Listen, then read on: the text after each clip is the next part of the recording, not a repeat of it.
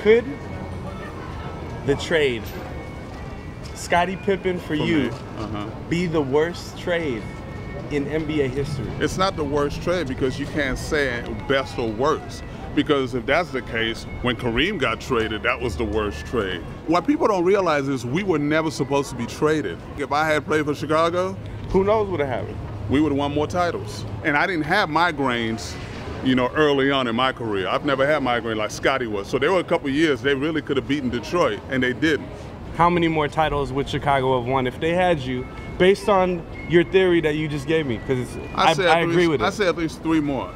You know, the migraine year, the year when he didn't want to pass the coup coach. What else?